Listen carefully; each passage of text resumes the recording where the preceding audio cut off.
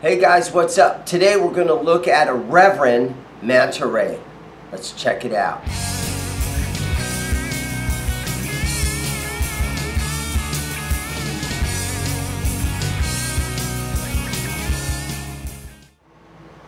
So let's just check this thing out. This is the Reverend. And I have Nathan down here today. Nathan, what do you know about these things? These are some really cool semi-hollow bodies. The body is 1 3/4 inches thick, so it's a nice slim semi-hollow. It's not too thick or anything. And what I'm seeing right here, this is not an arch top. Like you said, this is a flat top. Yeah, it's a flat top, and the top is a solid maple top. Okay. And then the back, the sides, and the center block are made of Carina. So Reverend Guitars, these things seem like a brand new company. I'm really lucky to have one down here at the store. Where are these things made? So the guitars are made in South Korea at Mer Music, if that's how you pronounce it. Yeah. And then they're sent over to Michigan, where they're set up and they're inspected. And then the cool thing about it, if we flip the guitar over on the back of the headstock, the serial number is handwritten on, and then it's signed by one of the guys who does all of the inspections for the company. So that's like written on the back of the guitar there. So it's hand signed, which is cool because you know someone actually took the time to go over and look through the guitar and make sure it's playing nice and is set up nice. That's very similar to what PRS does, where they write the serial number on the back like that. That's really cool. And then these are some locking tuners on here, which is pretty cool. Makes changing your strings pretty easy. Yeah, I did a string change out yesterday, and the guy had locking tuners on his guitar, and it did. I got through that really quick. Yeah, and then the back is just set neck. I see. Yeah, set neck. No, the back is just a solid black finish instead of the sunburst that's on the front. So if we flip this thing back around, it's got your standard 3-way pickup selector on there. The cool thing about these controls though is that we have a volume, a tone, and then a bass contour knob. So what the bass contour does is it's supposed to be able to shift the way that the humbuckers sound to more like a P90 or a single coil. Just offers a bit more range and tonality to the humbuckers. So they put a lot of thought into these pickups. Yeah, these are pickups that are custom made by Reverend, and it has an HA5 in the neck and an HA5 in the bridge, but each of them are made specifically for the neck and bridge. So they customized each one to sound better in each position, so they're not just throwing the same pickup in both of those.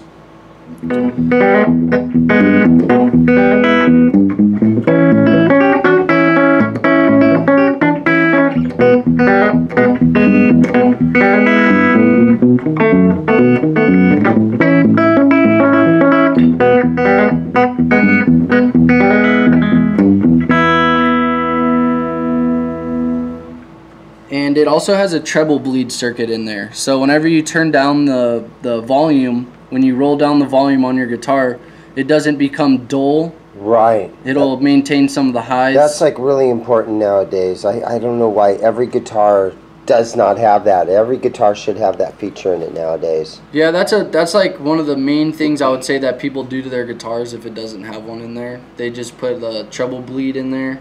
And definitely makes the guitar a lot more usable when you're moving around on that volume knob there. So how many frets is this thing, and what's the fret radius?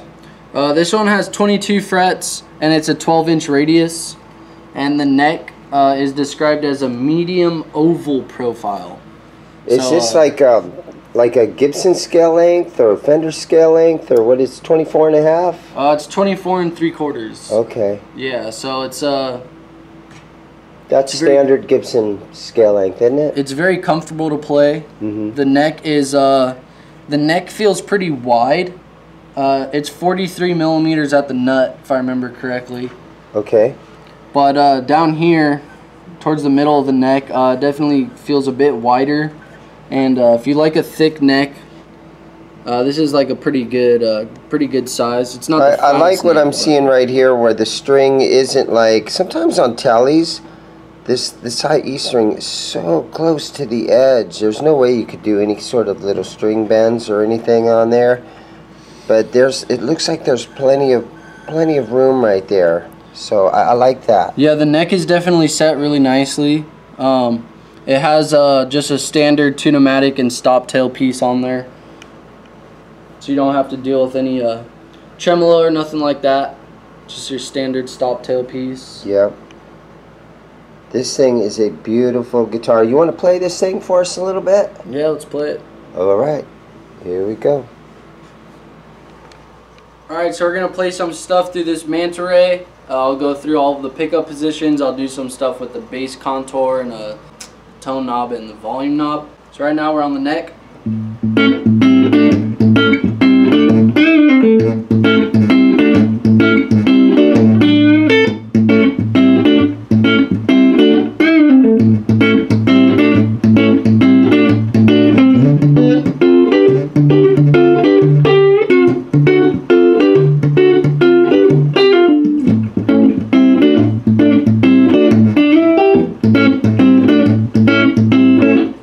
Go to the middle.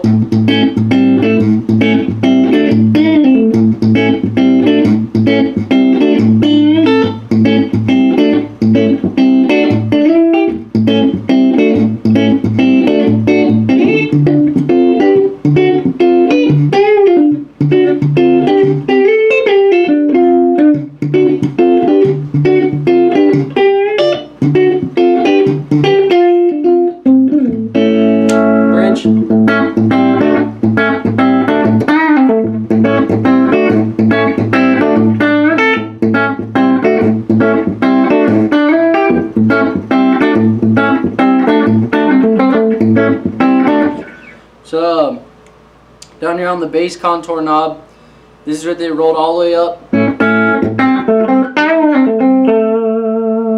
So I think that's when it's supposed to be sounding most like a humbucker.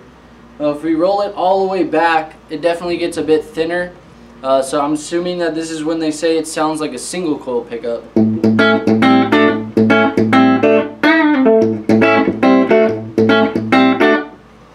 And you can tell it's not the tone.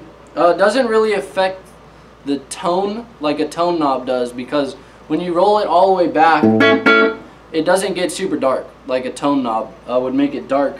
So it's definitely a lot different than a standard tone knob would be. So that's what they did on the bridge. I'll roll it all the way back on the neck.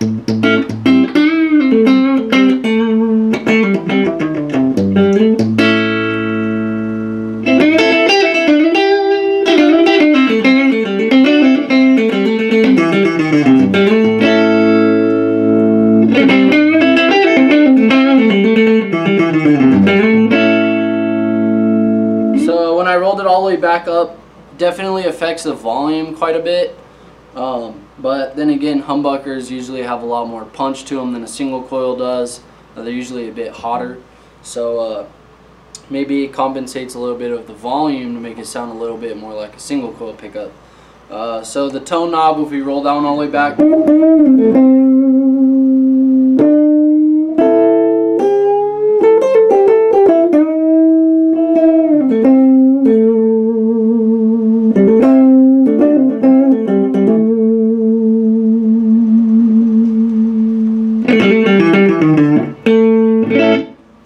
so standard tone knob on there. Even when it's rolled back pretty far, it's still not too muddy. It's just definitely a bit darker. This one thing that I noticed is, even though this is like a semi-hollow, it's got the center block that I could see comes almost all the way out to this cutout here. It's definitely a thick block in there. The guitar has a lot of sustain to it. We're playing through a 67 Vibrolux reverb, and the volume's only on like 2.5, and it's still got like tons of sustain to it. Normally you got to crank your amp up pretty loud to get some nice sustain, but this one definitely has it. And the neck very thick, and just resonates. What would you estimate the weight of that guitar is? I know you have to just kind of guess. Probably around, I don't know, 7. Okay, that's light then. It's pretty light. Okay. I mean, I've played Strats that are way heavier. Right. I've played Tellys that are heavier. Obviously, some Les Pauls are like monsters compared to this thing. 9 or 10 pounds. Right. But I mean, just guessing, maybe like around 7.5, 7. But it definitely plays really awesome. You could get a pretty diverse set of tones out of it. Be good for a player who kind of plays a little bit of everything, you know. Mm-hmm. And I've definitely heard a bunch of great things about them. They play really cool. It's really comfortable to play. I like that it has neck binding. Mm-hmm. That's just kind of one of my things. I really like guitars that have neck binding. Mm-hmm. The funny thing is that these ones don't have nibs, but it wasn't refretted or anything. It just that's just how they came. Yeah, that's kind of a Gibson thing to have those nibs on there.